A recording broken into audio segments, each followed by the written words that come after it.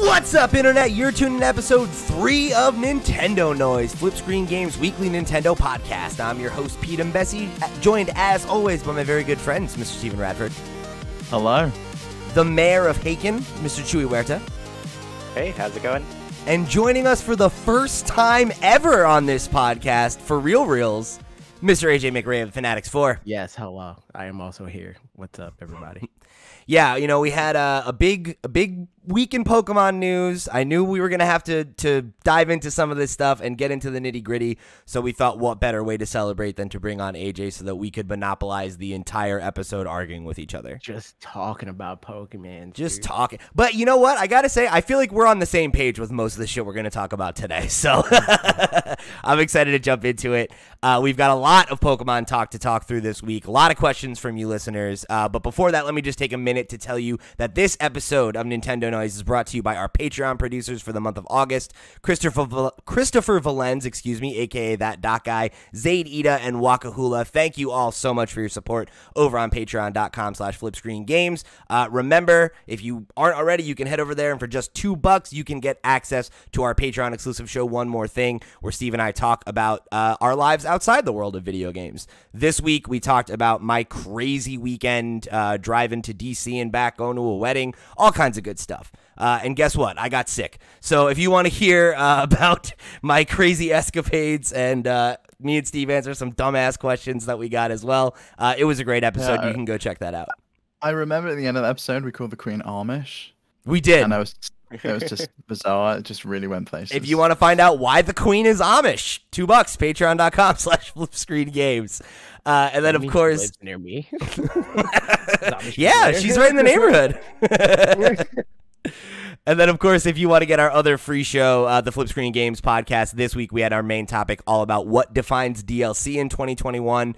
We got some hot takes from you listeners, so go check that conversation out. It was a great episode. For all the rest of our links, you can head over to flipscreen.games. We've got links to our Discord, our Twitch, where every Thursday Steve and I, and sometimes Chuy, are getting together and streaming games. It's a good time. Yeah, come check it out. Go check out the archive of the last couple weeks of stuff we've been doing. It's been fun. We are very, very close on the road back to affiliate. So if you haven't checked out one of our weekly Twitch streams, go tune in on Thursday night. It's a good time. And then, of course, you can follow us at Flip Screen Games, wherever you get your social media. We're up on Twitter, keeping up with all the stuff we're doing. We ask for questions for the show there as well, so go right in over there. Or hit us up at questions@flipscreen.games if you want to get your thoughts read in our question block. Just like I said, just so many of you. It's like the whole episode this week. It's going to be great. All right, so that's enough shilling. Let's jump right into this main topic, right? We got a Pokemon Presents this week. We got updates on the Diamond and Pearl remakes. We got a pretty meaty second look at Arceus Legends. Overall, I thought what they had to show us was pretty damn strong. And I walked away feeling over Pokemon Cafe mix like that. Yeah. Of the show? I was gonna say, if we want to really talk about the other stuff, there's Unite news that I actually care about. But yeah, we got a lot of questions, so I'm gonna skirt the minor stuff for now. And I wanted to just, before we get into the questions and everything, initial impressions for what we saw. AJ, as a major Pokemon head and our guest, why don't you start? What did you think of the presents, and how are you feeling about these two games now that we have a little bit more information? Pokemon Unite's cool. Game of the year.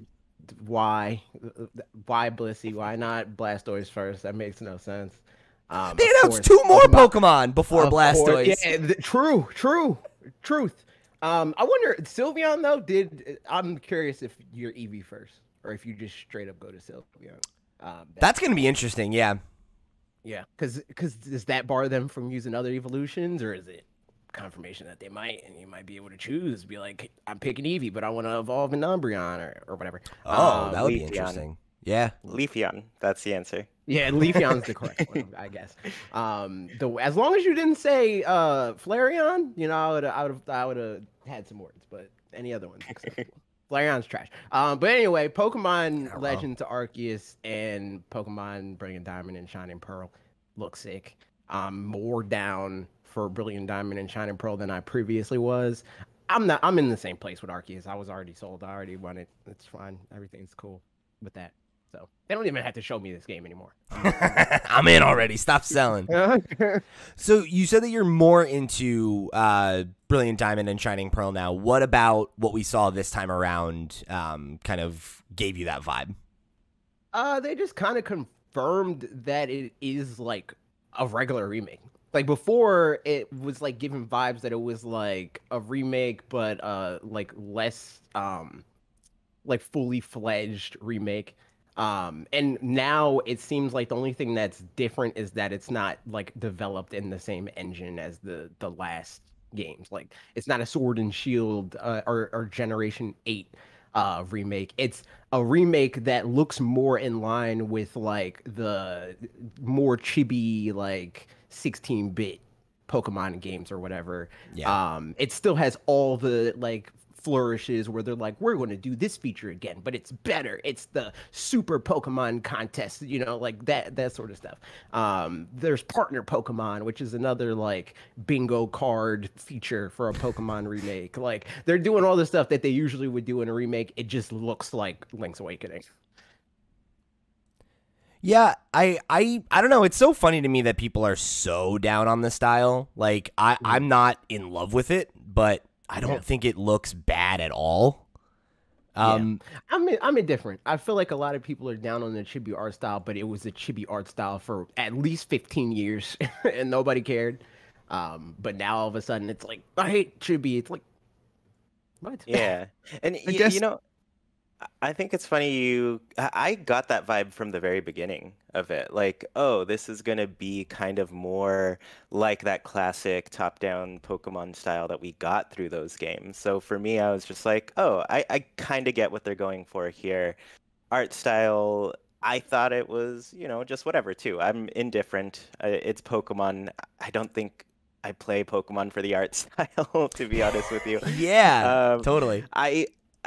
I'm still on the camp of like, man, I would really love a really stylized Pokemon game that like follows maybe the anime or something. So for me, I've always been just kind of indifferent with what they go to with their models. But yeah, I wasn't completely surprised that it's just that. It's basically going to be the remake, kind of like the old style remakes that we've gotten, kind of like, you know, Alpha Sapphire and Omega Ruby, more of that, more along those lines. So I don't know. I have been excited for this one just because I played Gen 4 once, way back when it came out. So for me, I'm just like, man, I don't remember any of this. This is going to be an experience for sure. Yeah, I definitely have some of those feelings too, because like Gen 4 is, I would say, probably one of my favorites. Like it's in the conversation for me, and like it's in my top 3 for sure, right? The order might change on any given day. But Gen 4 like was when I really got into the competitive scene. Like we had the physical special split that generation. That was obviously like a huge game changer in terms of just how the battle system worked and, you know, what it meant for the metagame. Obviously people look back really fondly on the Gold and Silver remakes that we got that generation. So like, I don't know. I love Gen 4, but I also haven't gone back and played it in so long that, similar to you, Chuy, I think a lot of the like the beats of the story and like some of the town layouts and some of those things, like they're not as fresh in my memory as games that are older than it that I've played dozens of times, or games that are newer than it that I've played more recently, you know? So I'm super excited to go back and kind of relive these games. And, you know, yeah, I don't know. I feel like the art style just feels like a 3D version of the DS sprite art, and that's not as good. You know, I prefer sprite art, but like, yeah, I don't know. I think that's probably part of the problem, though, is that the series has moved on and has moved away from that. And I guess this feels like it's going backwards, but they've just remained faithful to what it was before. And I can imagine that's why some people have issue, but I also think some people just take issue with anything. Literally. Yeah, right. I hated the art style the first time I saw the game. I thought it just didn't look very good. This time around, when they showed a lot more, aside from the very strange trailer where there's zoom in on text, like weird angled zooms, where it's like, what was going on with that trailer? It was so bizarre. What a design choice. It was a really strange choice. I was just, and it was like such intense music. It's like, look how cool this like pixely text was. We zoom in and it just gets blurrier and blurrier. It was just bizarre. But some of the changes they made, I'm curious as to what you think because they seemed really cool. The fact that when you're underground in the base and you add different statues, that will spawn different Pokemon down there, and some of those Pokemon, they're the only way you can get them is by having the statue in your base and then going out and finding them down there. What did you think of that as kind of people familiar with this game? Because I've not played Gen 4 at all. So this was something we talked about it a little bit earlier before we started. Like, I make videos a lot about like, what if this franchise made a game now and did this? This is something I've been talking about forever. I'm sorry, like AJ. Where do those videos come out? YouTube.com/Fanatix4. Every week? What days? Thursday at 4 p.m. Eastern. Yeah, there you go. But yeah, I like was like, okay, we got this wild area thing. Something that Pokemon does a lot is like they're like, oh, okay, the genie's out of the bottle. We're just doing this now. This is our feature that is like always going to happen. And I feel like the wild area has potential to be a feature like that. And the underground was a perfect feature to adapt for something like the wild area.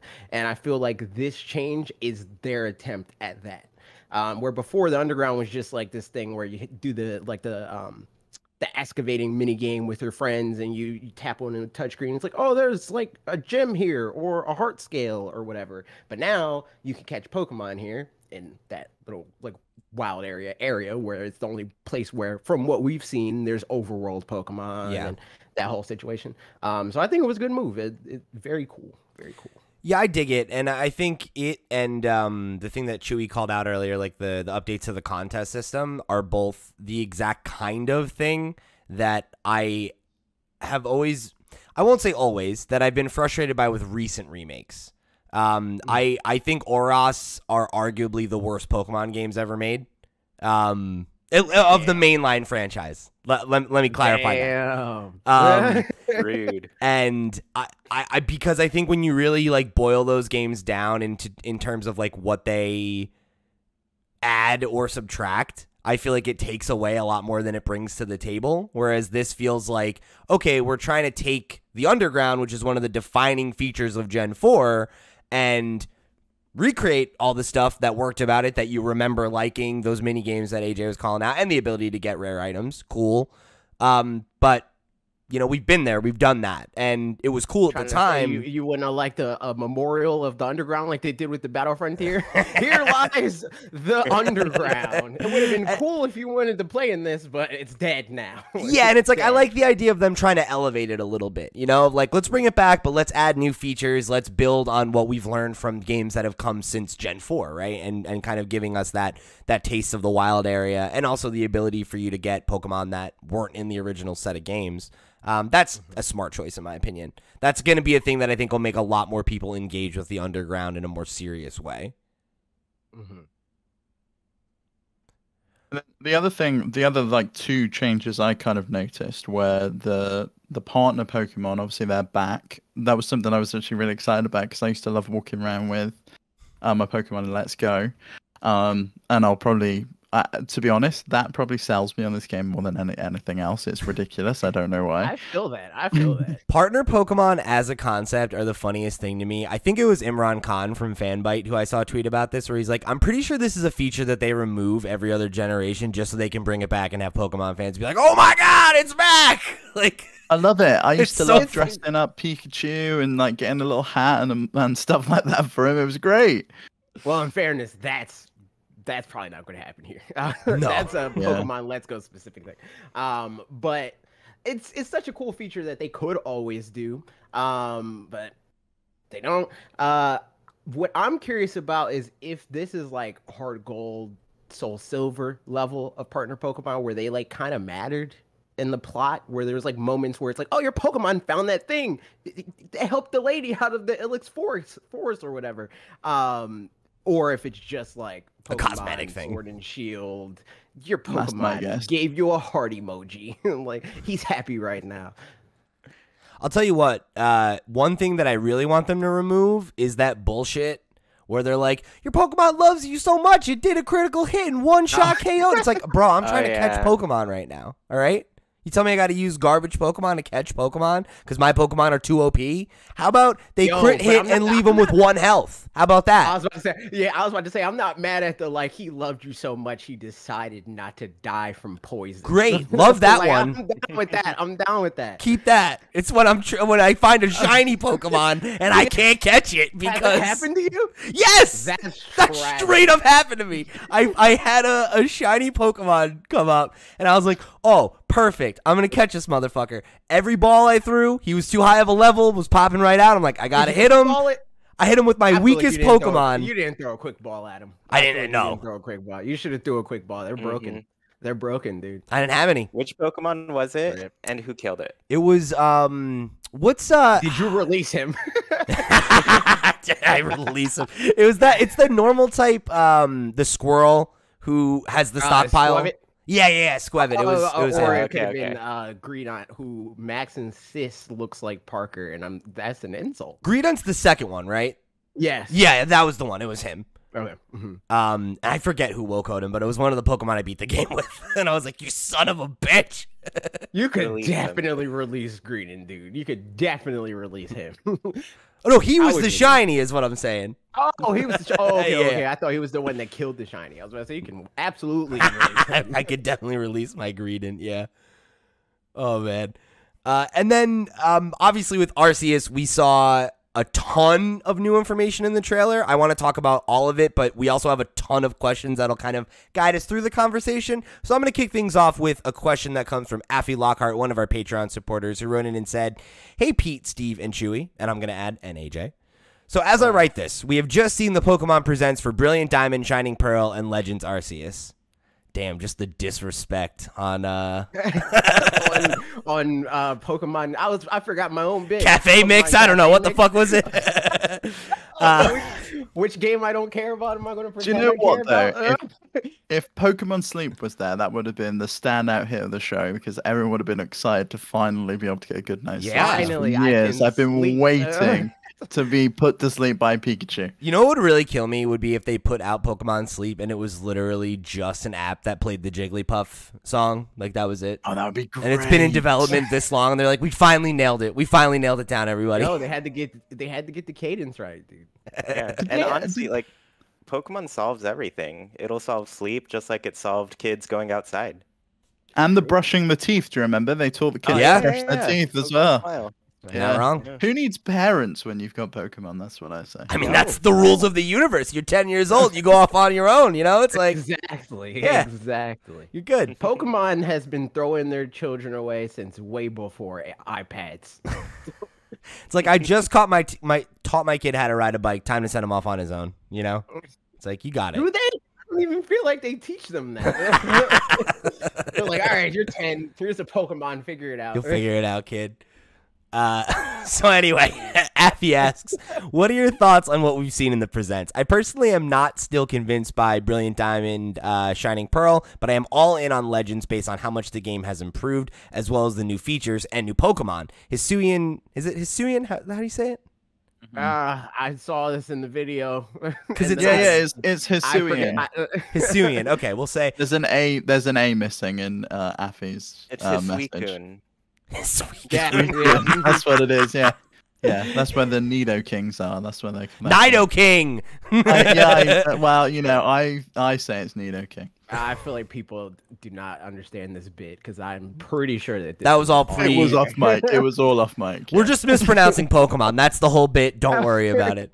So anyway, and new Pokemon. Hisuian Growlithe is the best. Also, as I know Pete is a Pokemon fan, did you catch the connections between Hisui and modern-day Sinnoh, such as Team Galaxy in Legends, and this clearly leading Team Galactic in modern-day Sinnoh? Hope y'all are doing great. Affy. Which is crazy. That's crazy. Like, what's going on? Are they good guys? Are we bad guys? Are we gonna find out they're secretly good guys? What's happening? I feel like the coolest thing would be if it was like a Iga Clan. What was the other? Freaking Sheikah. I forgot the main one. But if it was like that sort of thing where it's like they used to be one and then they splintered. I was like, no, you're wrong, and actually I'm the right one. And now Team Galactic was like the one that went haywire off the rails. That's kind of what I think is going to be the case. Like, I feel like it's going to be that there was, like, this awful splintering and, like, all the people that we know from this part of the timeline that are good guys or whatever all break off or get murdered or something, you know? I don't know. One of them looks sus. I forgot what I think it was. I gotta go back to the trailer and look what her name is, because she looks like she's a bad guy. Like, she gives me the girl from Sun and Moon, the leader of the her mother. actual... Yes, yeah, I can't remember that. Immediately, I was like, she's evil. 1000% she's evil. There's no way she's not. That's the type of vibes I'm getting from this Team Galaxy member. I feel like at least, one of them's a bad person for sure. Absolutely. You know. But yeah, I mean, in general, I'm definitely in on both of these games. Like, you know, I think reservations aside, I was always going to be here for a Gen 4 remake, and I definitely walked away from the first trailer for Legends. I don't want to say concerned, but like cautiously optimistic, right? Like, any Pokemon fan can tell you, we've all gotten on the hype train too soon at one point or another, been very excited about a game, and then walked away maybe feeling burned in some regard or another, right? Like, it happens to the best of us. And with this game, like, I wanted to hope and pray that it was going to be the game that they, you know, seemed to be teasing, but I was kind of trying to reserve judgment until we saw more of it. And then looking at this showcase where it's like, yeah, okay, you know how we were like, oh, it's kind of like Breath of the Wild, and they're like, okay, no, it's actually definitely Breath of the Wild. There's you like can fly. The swing round camera as well. It was like Yeah. straight out of the beginning of Breath of the Wild. I was 100% in on this game once I saw this trailer. When I'm you go really and excited jump for it. and just fly, I was like, oh, all right, they did it. That was awesome. I'm in, baby. The We flying have and the like the swimming on them. It was so good. For sharing the screen. If I share my screen, are we set It's up gonna yet? screw everything. It's gonna screw Okay, everything. no, I Don't won't do do it. it. The Silene, or whatever her name is, Captain Silene, she's evil. I'm gonna. You wanna- you know what I'll do, AJ, is I'll find. I have the trailer up on my screen. I'll find her and see if I can show her face. Oh, the no, she's moment not in I the saw trailer. that, the moment I saw that Hold on, let me Growlithe play it. though, and then they I'll announced the screenshot it and fact put it in that the chat. Perfect. the fact that Pokemon Home support is coming to this. Does that mean I can get that Growlithe in other games, or do they need to patch? support You know, onto that? It would have to specifically be in the game. Like, Okay. Yeah, so we it actually doesn't got a have a question model in, like, on Fortnite. that. So I'll pull this question from the question block real quick. This one comes from Tyler Olson, another one of our Patreon supporters, who wrote in and said, with Pokemon Home support confirmed for Pokemon Legends Arceus, does that mean we'll be able to transfer the new Growlithe and save it from extinction? Does this confirm Pokemon Home is time travel? How pissed will Dialga be? yo, I wasn't even considering the fact that Hisuian Growlithe is dead. Like, I You know wasn't even what, thinking though? about that. Picture this. We've always gotten like fossil Pokemon. Yeah. Introduce it as a fossil in the next game. I feel like that would totally make sense. Yeah, like I definitely think you'll be able to transfer these Pokemon out into other games. Like, that's not really a thing that's ever happened, right? Like, even It won't Melmetal. be like retroactive, but they're going to be supported in other games. Yeah, for sure. exactly. And I think that they'll have some bullshit in universe thing like Chuy just laid out, where it's like, oh yeah, I excavated the Hisui region. We found some fossils. Here you go. They're back. Has the same name and stats as the one you had in Legends Arceus. It's totally crazy. Well, I wonder if they'll change up the stats though too, because haven't they changed them up with the other alternate versions of Pokemon's? Yeah, definitely. I'm sure it'll have different stats than base Growlithe. I meant more like This specific one in the game has like 100 health, and your new one, the fossils, also got 100 health. Yeah. It's like, oh yes, this How just could you happens to possibly be a know that? fossil for your Hisuian Growlithe named Buddy. Yeah. Like, Yo, it's your ancestor's dead Pokemon. We revived it. oh, you know what? Okay, all right. You know what? You're winning me over. You're winning me over with this lore explanation. I like this. I like this a lot. I put it in the Twitter DMs, by the way. Oh, you sent the. Okay, yeah, okay. The clearly evil. Here, Team now I can Galaxy I can members. show them. Yeah, Captain Cillian. Here, let me open this on another. Oh my gosh, it's just the wrong side for the watch along screen. You're killing me. This is ridiculous. All right, hold on. It's this motherfucker. Everybody on YouTube. Clearly evil. They look pretty sketchy. Absolutely. You know? I don't know. She says sees your potential and allows you to take the trial to join the Galaxy team. Or she's got what's her face vibes from The Legend of Korra. Oh, I think I know what you're talking about. Wait. Do you mean the villain from the last season? Or no, I mean Beifong. Okay, yeah. Toph's daughter. I was going to say, yeah, it could be a Beifong situation where she just seems mean, but she's actually nice, and it's the other guy that we're like, that guy's probably fine, and he's the bad one. It could be, but I feel like Pokemon is usually the franchise that names their bad guy make bad guy evil. And they're like, yo, I don't know. He might be bad. He might be good. Like, what's his name? Lysander or whatever. He's another one that was very clearly evil. Yeah, it's like, no, this guy's not a good dude. This is my friend. It's like, this is my friend, dude. I'm like, yo. But it does also say that you're allowed to take a trial to join the Galaxy team. I wonder if at some point you get like booted off, or you decide to leave because you realize that. Yeah, maybe you caused the schism. That they're a cult. Like, you're like, I'm out of here. I don't want anything to do with this. I'm gonna do the Pokedex on my own. And that's the inciting incident. It's like you left the cult and you're not allowed to leave the cult. Gotta beat you out of the best friends gang. Yeah. So I'm gonna pull in another question here as a jumping off point for more questions about this. So this one comes from Olaf from the Discord. So if you'll recall at the end of the last episode, there was a question that I said I was going to hold over. I felt like it would be evergreen. In fact, it actually became very topical this week, so I'm really glad that we held it. So Olaf wrote in with an initial question I'm going to ask and then provided follow-up after the presents came out. So Olaf wrote in and said, do you think Pokemon Legends will be delayed to improve performances for the game?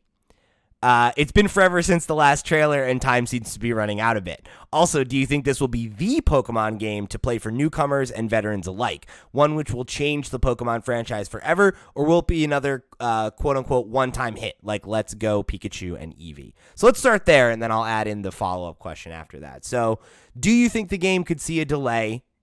And do you think this will be the game that appeals to all Pokemon fans? I don't think we know enough to say definitively.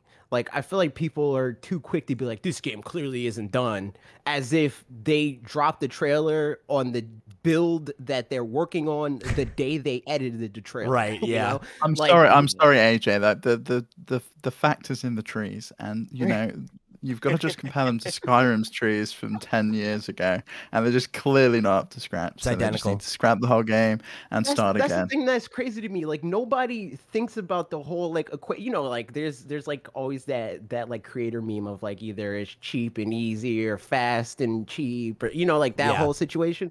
They're not thinking about that whole equation, because like, yeah, Skyrim has great trees, but you might fall through them. Like, I really don't care about what the game looks like. I want the game to work mechanically in the way that Pokemon games work. I want the Pokemon to be cute, Like, I want to be able to get my gym badge or whatever. Not in this game, because it's probably not going to be the case.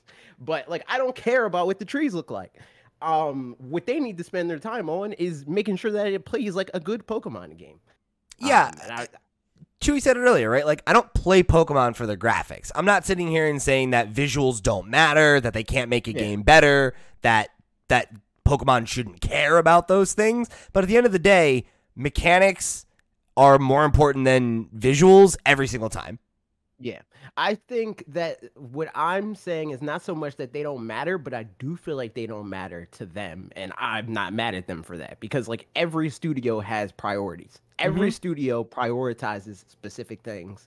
Every studio has their own deadlines, Pokemon specifically is in the unique situation of it being like this symbolic integral like cog to a media conglomerate that is much bigger than the video games. So for them to be like, but the gamers, like the gamers really want a Pokemon game that looks like Grand Theft Auto 7. We got to give it to them. They're like, but plushies make way more money. Like the games are 20% of our revenue, and we're really going to spend all our time on the video game. I don't know about that. So it's like, prioritizing what is the most important about this franchise specifically. I'd say the one thing that like Game Freak or Pokemon Company really struggles with these games though is really just like ever since they left the top-down chibi art style, it's like the games don't perform very great in general. In the sense of like they're lagging all over the place. Like just on a technical level, yeah. Yeah, on a technical level, it just doesn't hold up to other things as well. And right. That was my main worry, I'd say, with Legends, where I'm just like, I don't know, man. Things tend to be kind of a glitchy mess in these new games, and I wonder if they're gonna get it. But from what we've seen so far, it looks like it's gonna run, and we'll just see I'd how agree well with it that. runs I'd agree once we with get that. there. But I'd also say like Game Freak, being a magazine company, has never been great at making video games ever. Like even the like pixel style Pokemon games, they've been glitchy messes too, in the same way. But they're Pokemon, so it's like people don't care. Yeah, I do think though that like to Chuy's point, right? Like you have kind of like from Gen 2 to Gen 5 where I feel like there's, not to say that the games are without glitches or whatever, but like not the base level, just like frame dips. Frame dip. Like I remember even in the first trailer, there was like a shot of a Pokemon in the overworld that's moving like 5 frames per second. It's like, it's not to say that those kinds of criticisms are totally unfounded. But I think you look at this trailer and it looks a lot better already, you know? And I want to be clear, I'm not saying that they're unfounded. I just think that they don't care about that. Yeah. Like, I'm more playing devil's advocate to the listener. Yeah, because I get where you're coming from on that. And I guess kind of to speak to Olaf's question too, I don't think they're gonna delay it. I think they put a date out there. It's has that happened? Like how often has Pokemon like pushed stuff back after putting a date out there?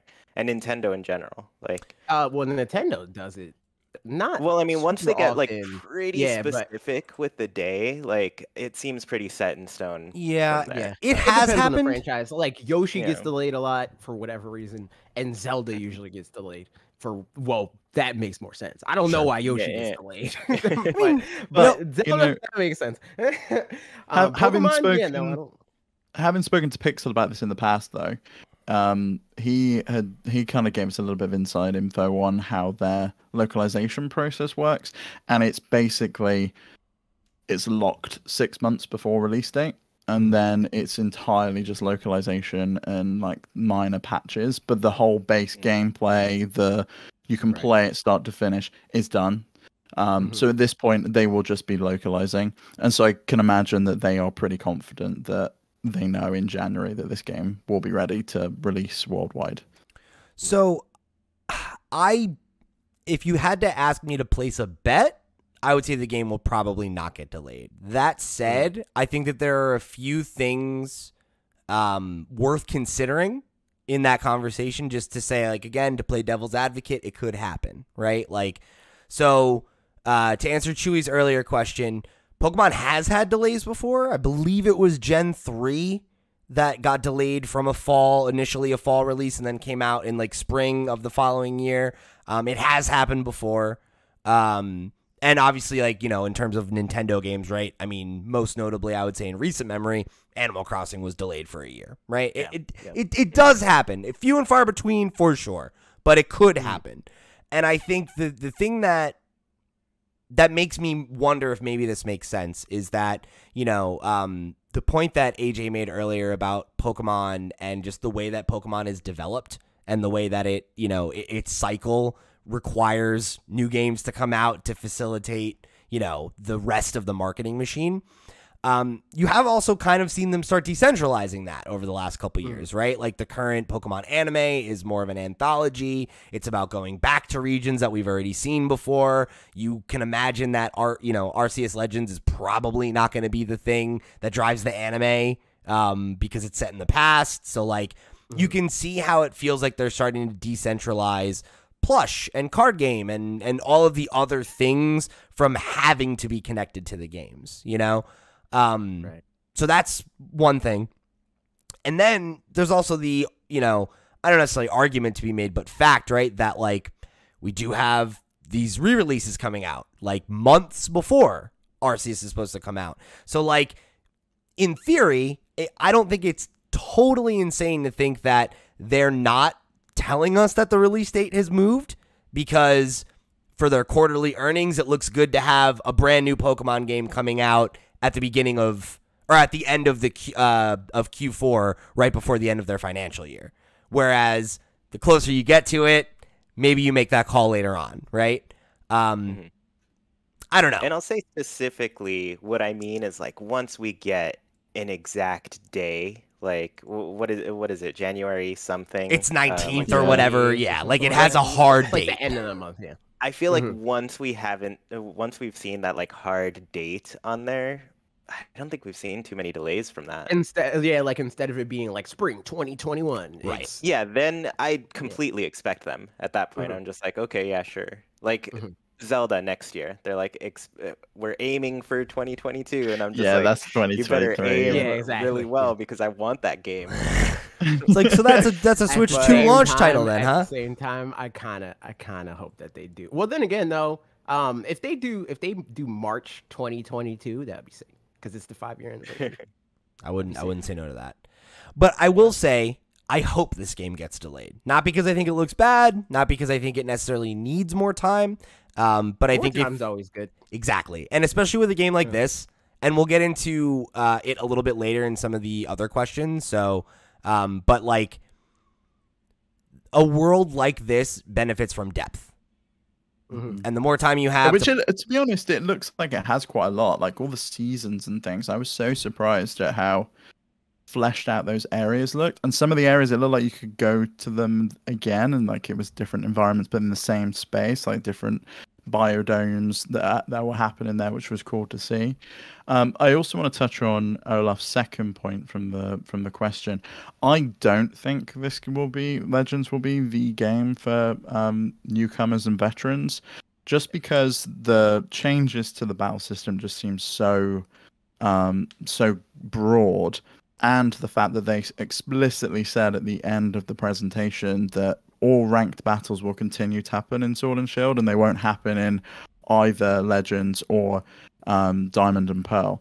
So I can see a lot of professional Pokemon players. In fact, all professional Pokemon players will just continue to play within Sword and Shield. They're not going to even probably bother with Legends. See, that I don't agree with.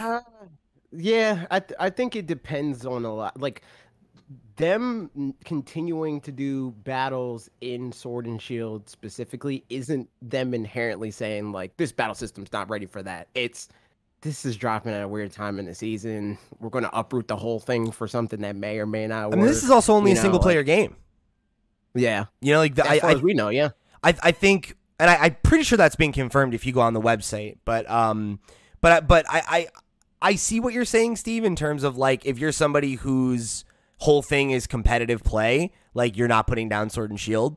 But I don't think that means you're not interested in this or that you don't want to play this. Because I think that, I don't know, like I'm that player, right? And like I'm very excited for this game. It's just a different kind of Pokemon game.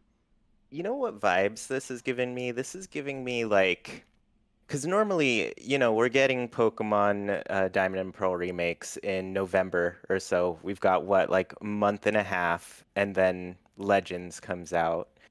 And normally I'd think like, oh, I would want to let this game breathe a little bit. We don't have to put out this next Pokemon game right away. So it's giving me vibes that it's like really a companion game to the Sinnoh region, you know, because it is taking place there.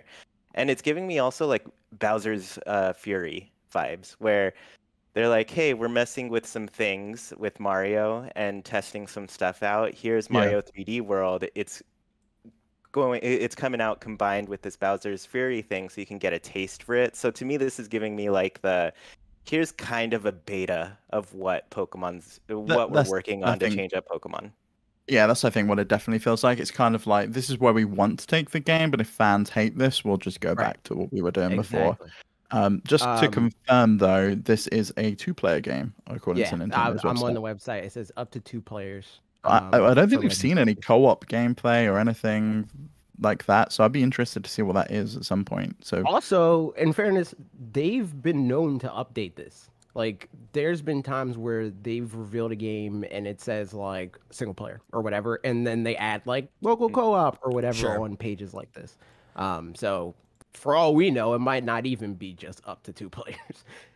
Yeah, that's true. And I mean, I don't know. I could see them adding like some kind of like a raid thing or the ability to trade or whatever, but it's maybe just not, you know, as centric as like, you know, multiplayer is to the main games, right? Like that's. I think at the very least, it's going to be a Pokemon Coliseum Gale of Darkness situation where it's like mostly a single player game, but there is a battle component to it where you can play with your friends.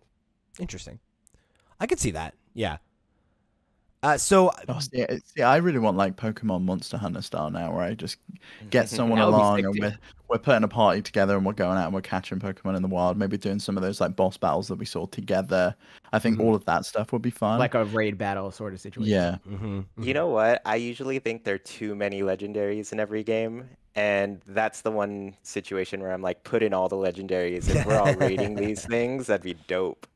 Yeah, I do think I could see about this game though that like I like maybe just core Pokemon fans, but I think that people are going to be disappointed by this game because I don't think it's going to be as big as like people are thinking.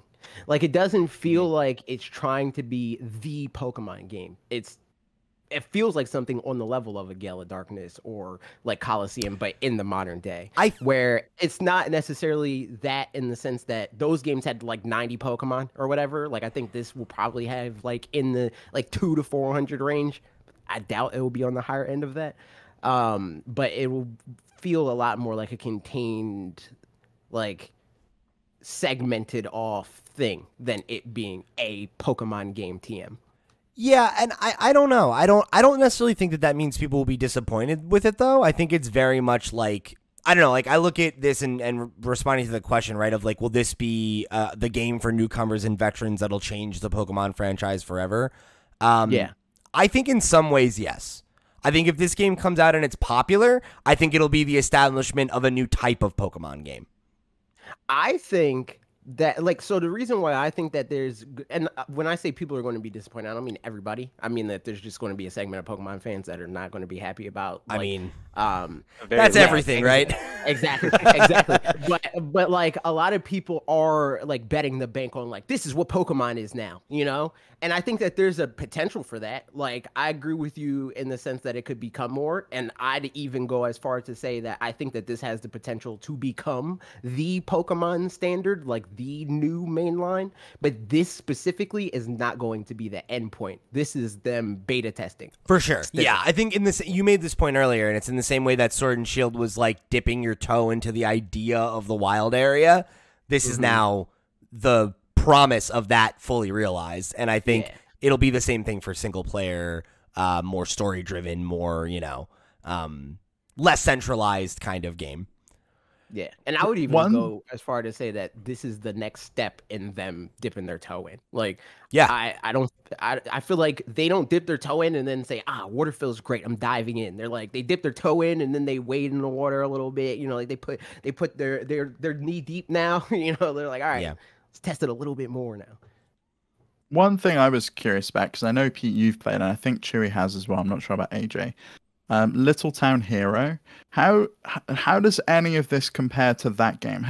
Did you see any familiarities with the new battle system, with like the running around the town and stuff? Because it kind of feels like there's a little bit of lineage from how the engine is like maybe working in terms of the running around the village and things like that. It definitely has some things that it borrows from Little Town, or maybe not borrows, but learns from.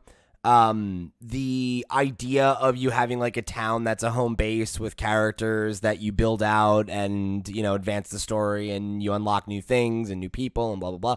That kind of seems like what the core loop of this game is, right? Is building out your settlement and filling out the Pokedex and all those things. I can see that connection there. The battle system in Little Town Hero is like way, way different than Pokemon, but the whole like turn order thing is something that they played with a little bit in Little Town Hero. So I feels like they took some of the learnings from that game and are experimenting with you know, how you could maybe implement some of those same ideas in the context of Pokemon. So Olaf's follow-up question, right?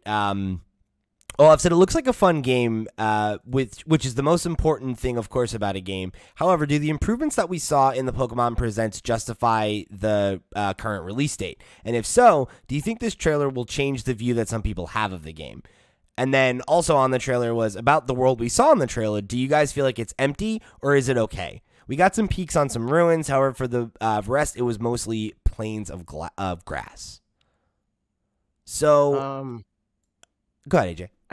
I don't feel like any of this stuff that we're seeing now are improvements. I think they're like further opening the curtain. They're saying like, here's more of the game that we already made. Not here's what we added since the last time you saw this game. Sure. And I also think that like a lot of that is intentional. Like there's stuff that they just straight up don't show us, like with Sword and Shield, where initially it looked like, oh, Pokemon are just, you know, you run into them in the tall grass and that's it. And then the next trailer that we saw a few months after that was like, oh shoot, everybody's in the overworld now. Sick. You know, I think it's a lot of stuff like that where the parts of the world that we're seeing could be more like empty than they are in reality, like in the game, because they want the focus to just be on like, it's an open world now, that's cool, just look at it in its like most bare form, and then they show us more and more of that as time goes on. Or like to the point you made earlier, right, which is that like the trailer we're seeing is not the finalized version of the game, right? So it's like maybe in the current build that they had when they were putting together this trailer, you couldn't have that many Pokemon on screen without it not looking slow. So they wanted to minimize it and make it so that, hey, we're going to show like 2 or 3 on screen at a time, so it's really smooth. But by the time the game drops, that is not a problem anymore. You know, like there's a lot of. Though, I kind of feel like it probably will look and feel pretty similar to what the trailer looks like. I don't remember Sword and Shield having many graphical improvements from the trailers to the final release. It was more game. Performance things from when they first showed it to when we got it. So we probably get that, but I don't think they're gonna all of a sudden add like 20 more trees and then there's some more like I don't think it's gonna be more trees. I think there's definitely gonna be like more Pokemon in the world though, for sure. That's kind of what I'm thinking as well. Yeah. And I don't know. I don't feel like it looks empty. Like, I know a lot of people have made that argument, but it's like there are large swaths of Breath of the Wild where you're running through an open field and there's nothing going on. In every open world game. If worlds were filled to the brim all the time, it would get old fast. Yeah, right. Like, so, you know, I don't know. Like, I again, it's not to say that, like, these concerns are unfounded. Like, I get why people are asking those questions, but I don't know that it's a problem, is where I'm at with it. And obviously, we won't know until we get our hands on it. To me, it gave the vibes that it was like maybe further along in the town than that first initial trailer that we saw. I haven't gone back and watched it, but I'm like, I remember seeing like planks of woods for buildings. Like, you mean like in the development of the town? Yeah, in the development, like the actual in-game. Like in-game, like in lore, not like them making the video game, but them like building this settlement. I thought that's how they made video games, with like planks of wood, and then they slowly like, you know, hammer the buildings together within the engine. And that's you're a programmer, Steve. You would know. It's true. Cool. True, you would Yeah. know. For me, I felt like we were just seeing like a little bit further along the story and everything, but it made me interested in like, are we doing a little bit of town building here? Like, what is going to unlock as we build stuff? So that interests me. That very much interests me. Hat that you've got, and it could also be like a new Pokemon Snap thing, where it's like you're new to this world, Pokemon don't trust you, they're hiding and stuff. But like the further you get in, it's like, oh, okay, Pokemon feel more comfortable to like come out, and maybe the opposite of that, they don't feel comfortable with you being here, and they're going to attack you now. You know, like that sort of thing. Those are the kinds of things I'm hoping for. You know, and like and you know, I've accepted, right, and I know. H and I have talked about this a lot when we talk about Pokemon, right? It's like Pokemon moves forward in baby steps, right? It's not leaps and bounds. It's little things. So some of the things that we're hoping for, some of the things we're asking for might not come this game. They might come in the next game, right? And we'll just have to be okay with that. basically Nintendo. Yeah, because like realistically, they don't have to do any of that. They're like, oh, okay, we're the biggest franchise. We sold 20+ million last time. Cool, we'll do that again, but a little bit better. The fact that they're That's doing all something they even a have to little do. different Yeah, is like huge, right? So it's Right. like, you can't hope for too much. and They've got to I be can't looking. even- I can't even put it all on them because I know firsthand that I've made videos in freaking 2015 being like, yo, we should have overworld Pokemon. That would be sick. And half the comment section being like, that would ruin shiny hunting. You're an idiot. They would never do anything like that. Like Pokemon, there's definitely people like us that are like, yo, Pokemon needs to move forward and become more modern and do more, like take more risks. But there's also Pokemon fans that like, I literally just want the same game every time. I get that, but there Yeah, were yeah. Zelda fans that wanted the same game Yeah. every time, And and there's then Breath still, of the and there's Wild still Zelda happened. fans like And that, there are right? lots There- of Zelda there are. fans, With you. that That's came what on I'm the other saying, side but- of Breath of the Wild and were like, I Right. want more dungeons. Bring them Yeah, back. make the game the exact same that it used to be. And that's the part of me that like empathizes with Game Freak, because like, and Pokemon Company at large is like, what do you do? Like if half of your fan base is saying change everything, and the other half is saying change literally nothing, what do you do? That's where you've got to do what Nintendo did, and you've got to make both. You mean- make the 2D Zeldas That's for what they're doing people, right now. and you make they make the Breath of the Wild. Seemingly. And I'm really happy with that. But I'm very curious where Legends came from, and I would imagine it came from within Game Freak as an idea that they saw Breath of the Wild and this is what they wanted to do. Because you just got to look at the success. Like that is the best-selling Zelda game of all time by a absolute mile.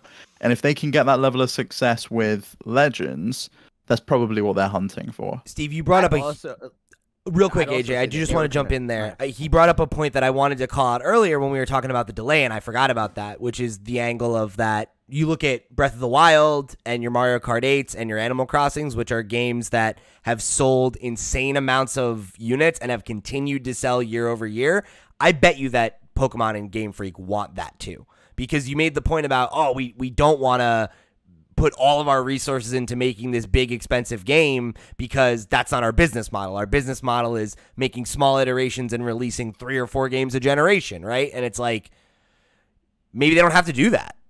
If they pivot to putting out one great Pokemon game that sells the same amount as 2 games over the course of the same amount of time, and they can do the monetized DLC like they did with Sword and Shield, like I could see how that business model nets them the same amount of money with that, making half as many games, so each game is a higher quality.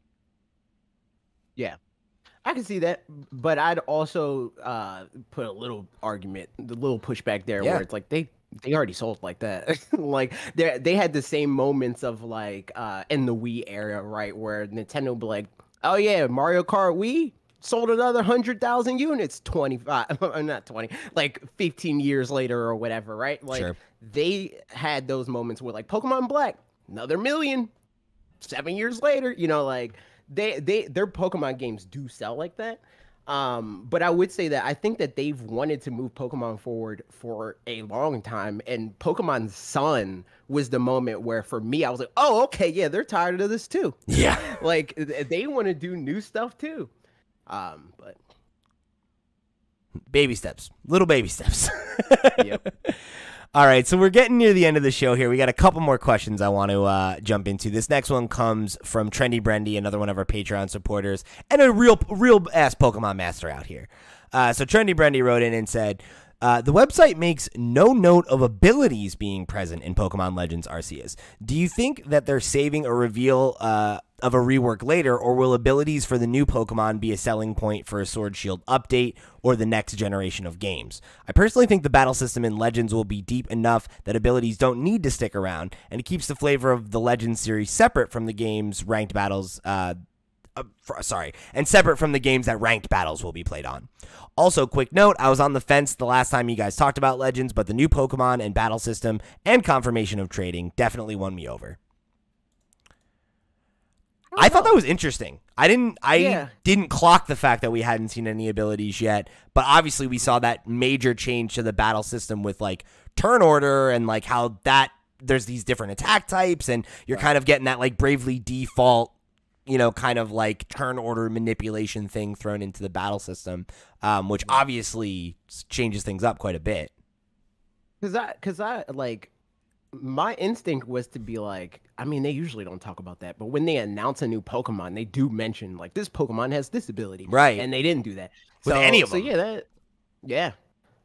So maybe they're not a thing in this game, or maybe they're waiting to talk about how they're different here.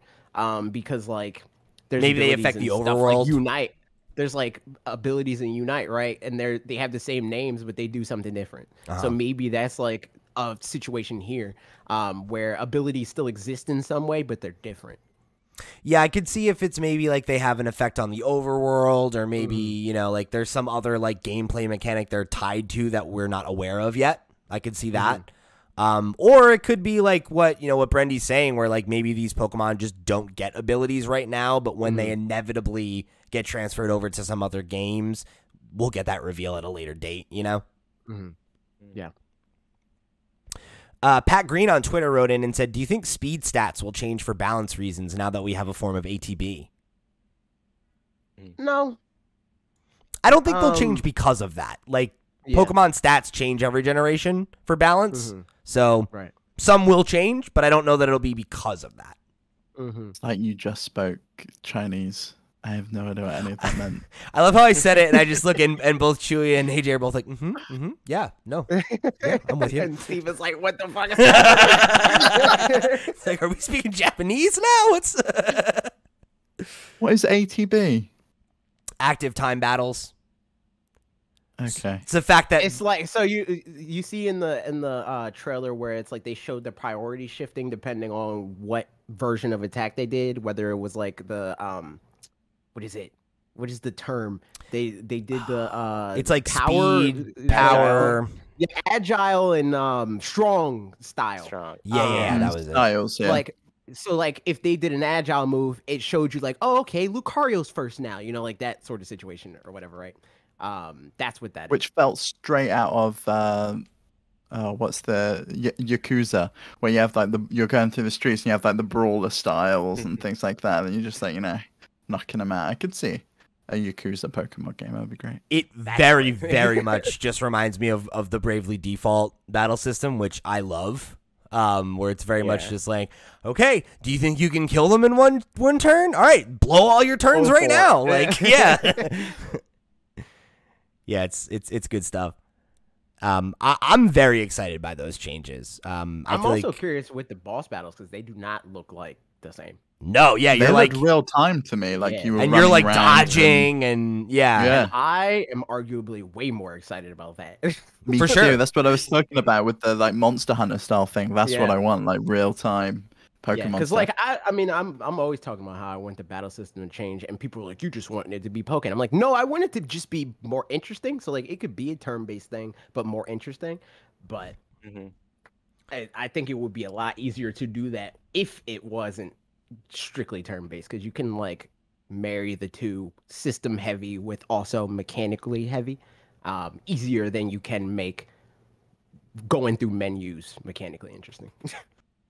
It's not impossible though, it's not impossible. I love a good turn-based battle system, but I think that like as much as I even love Pokemon's battle system, there's a lot of things it can learn from games like Bravely Default or Persona 5 or other games that have taken that same kind of battle system.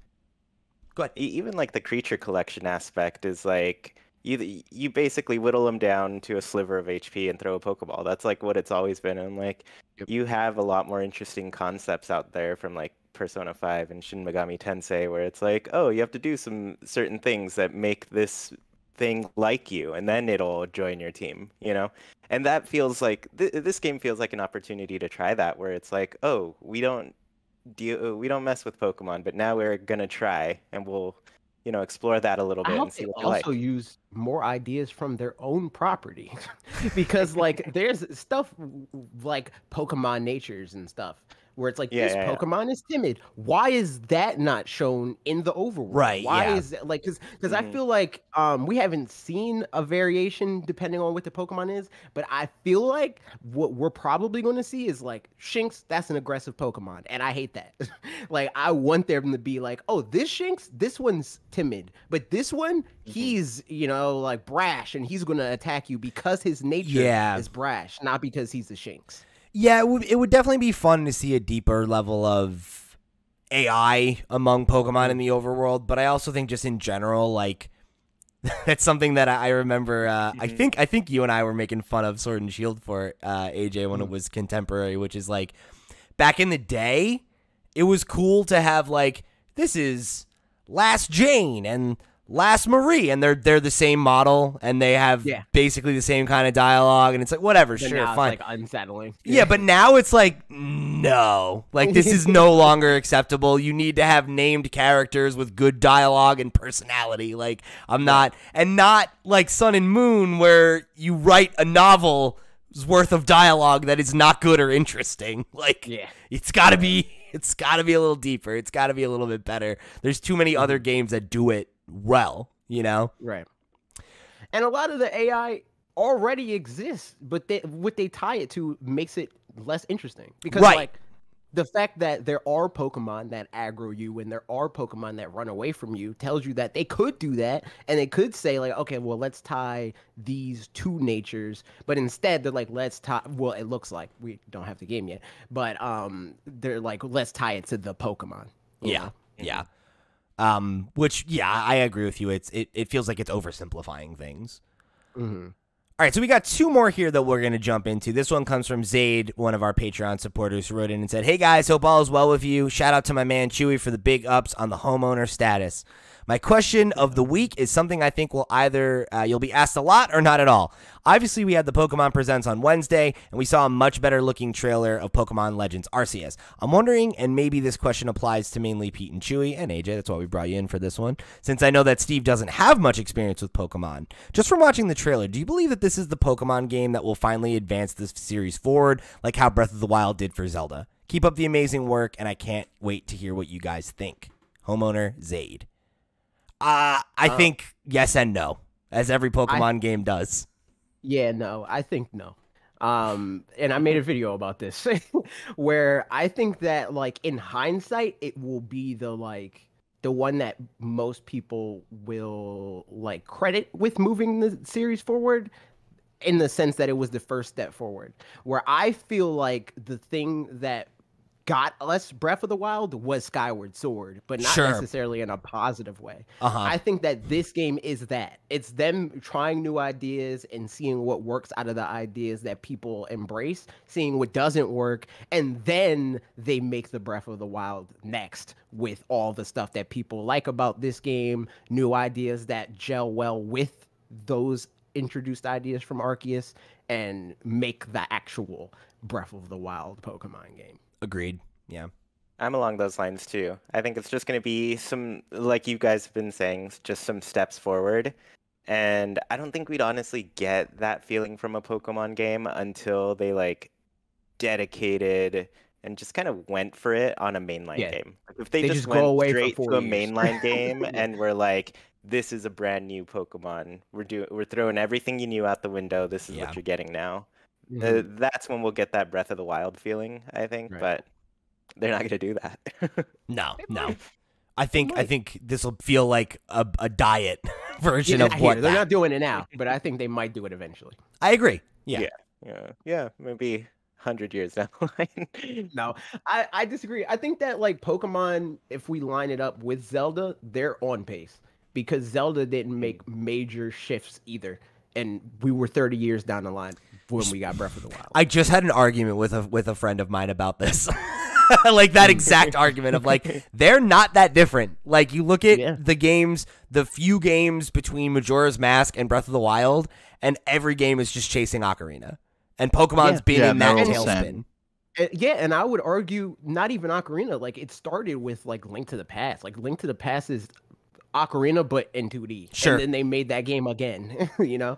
And I, like my friend Alex that works for Game Informer, he just put out a video basically talking about like Breath of the Wild made him a Zelda fan because like he didn't grow up with Nintendo and all that stuff, and then like Breath of the Wild took away all the stuff that made him not like the game. Like it was like there were like hard stops for him with wanting to fall in love with the Zelda game before that, and I feel like the thing that Breath of the Wild did that the other Zelda games didn't is they walked into developing that game like they walked into developing the first one. Yes. Whereas every game between the first game in Breath of the Wild was trying to be the last game, where they're like, oh, well, okay, let's just make a better Ocarina of Time. And then they become a parody of themselves. I would give anything for Pokemon to do that in tone.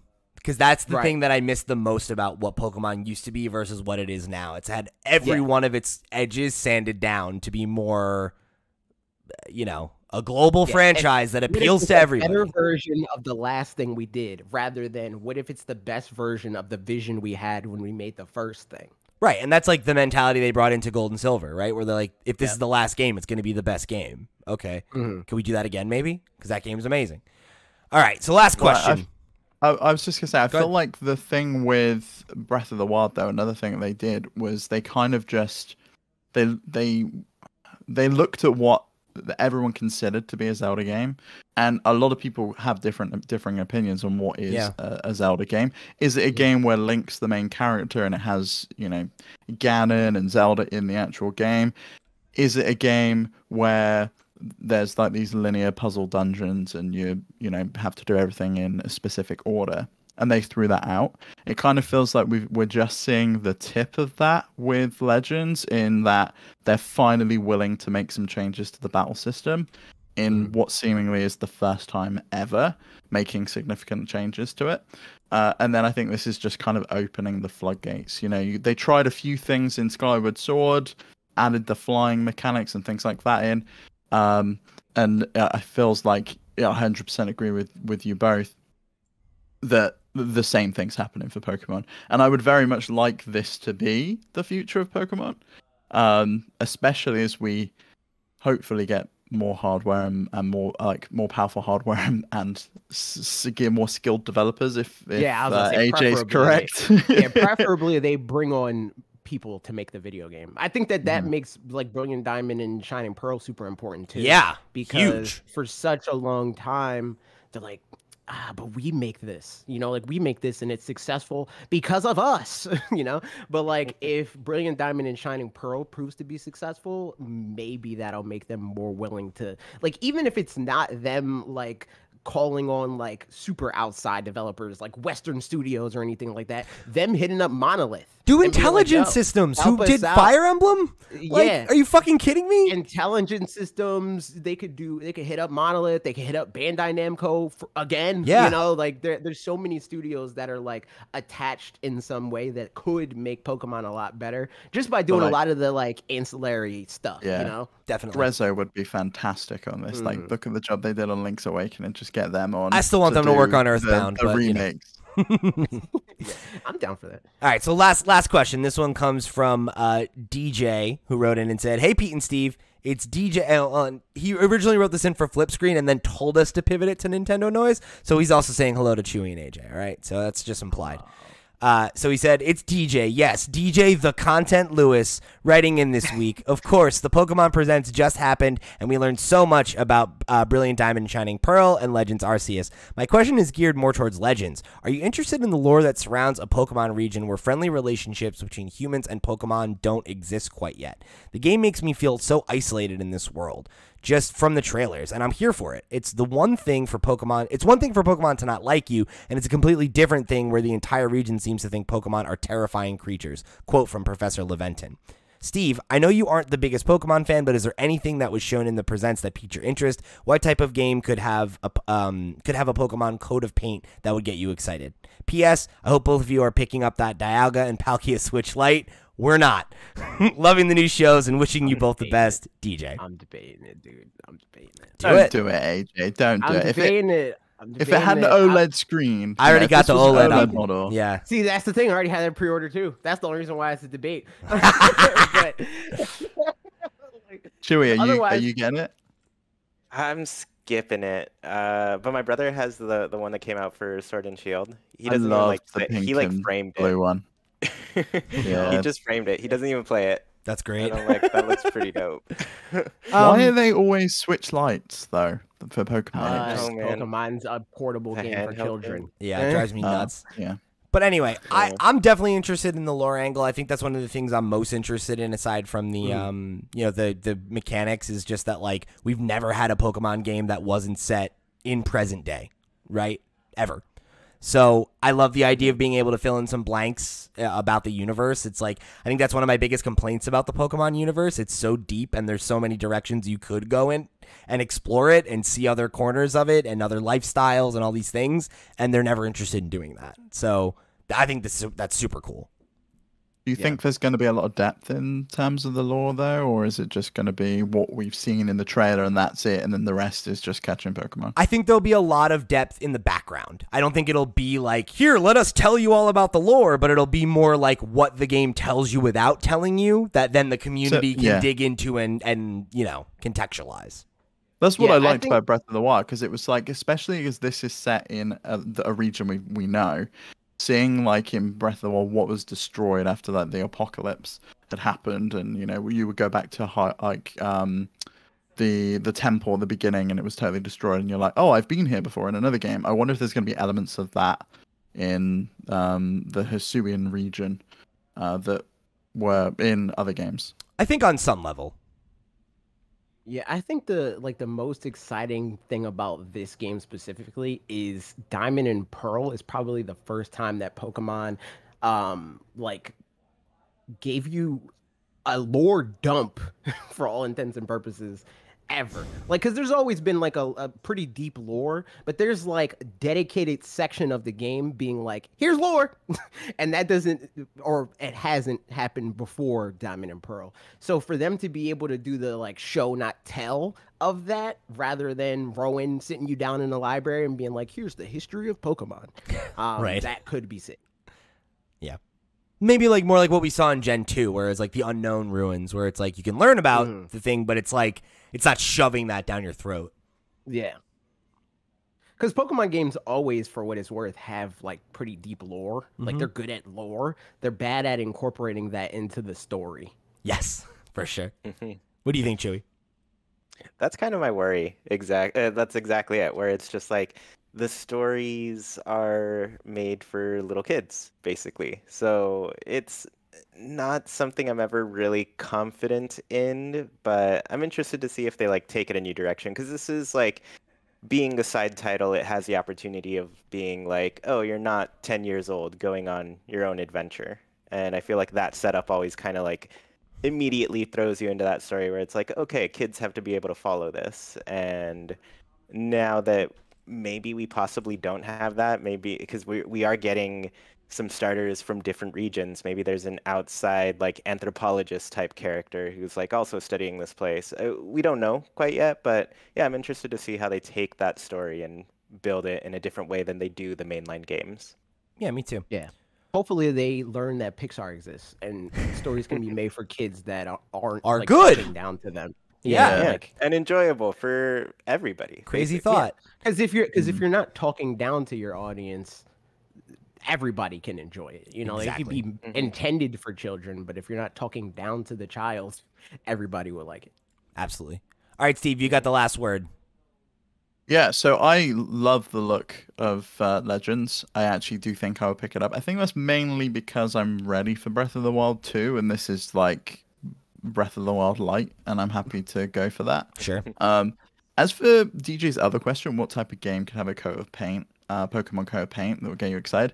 I would love like an 18 rated Pokemon game like Persona, and it's just like a real fucked up story, and the Pokemon are evil and they're like horrible actual monsters, and they're attacking you and killing you and like have ravaged everyone, and you've got to like take them down. And I would love a story like that with gore and adult themes rather than a kid's version of the It's game. Gale of Darkness, but M-rated, right? Like all the Pokemon are evil. You got to cleanse the shadow Pokemon. I love it. Love Yes, it would be great. it. Love it.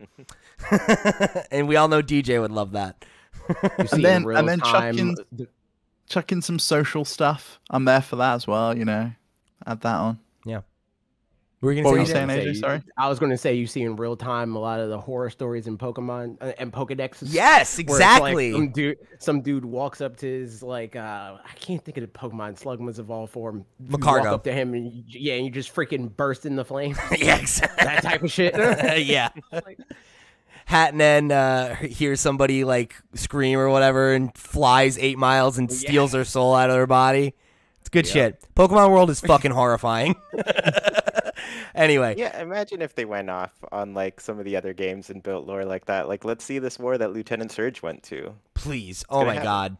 Like, can you imagine the idea of them mentioning the fact that there was a war in the world of Pokemon now? Like, no, of course not. That's the shit I miss. but that's the thing. They still do. They talk about the Pokemon War at least once in every video game that they make. I know, but it's like, it's so like, I mean, to be fair, it was problem? real front and center in the whole thing. And X and Y. Yeah. All right, I'm calling it right now. Gen 10, not 9, 10.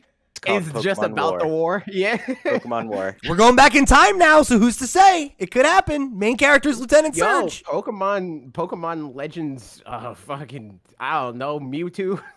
Like, might be about the war, dude. Who knows? Legends, World War P. Anyway. I think you just get a Pokemon Warriors game, like they did with Hyrule Warriors, that just explains made and Pokemon fills in Ground all the War. details. But that was like a different situation. That was like a, what if Pokemon were in this world rather than telling the story about their world? Anyway, before we get out of here and I get into all our plugs, AJ, thank you for joining us. Tell the folks where they can find you and your show and your podcast. You can find me at youtube.com/Fanatix4 or twitch.tv/Fanatix4. My social media is at Aj McRae Jr. There you can go. find all the other stuff that I do when I tweet it out. Perfect. Yeah, go check it out. It's a good show. I can't wait to be on it someday. Yeah, one day, dude. One day we'll collab. Yeah. He's been on it. I gotta get Chuy on it. All right. So thank you guys for joining us here on another episode of Nintendo Noise. Remember, if you want to keep up with all the stuff that we're doing, head to flipscreen.games, our website. We've got links to all of our platforms. We're on Discord. We're on social media. Come join the community. Come be a part of what we're building here. We're having a great time doing it for you. And seemingly you're having a great time listening. You keep telling me you are. So I'm just going to have to choose to believe that. And again, if you want to show your support, go above and beyond, you can head over to patreon.com/flipscreengames, where for just $2 you can get access to One More Thing, our weekly Patreon exclusive show where we talk about the stuff outside of the world of video games going on in our lives. But if you don't have those bucks to toss, there's a bunch of free ways that you can support the show. Share it, like it, let people know that we're out here doing some stuff that you enjoy and that you think that they should come be a part of what we're doing here too.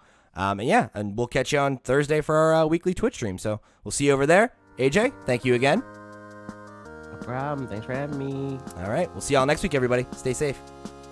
Bye-bye. Bye.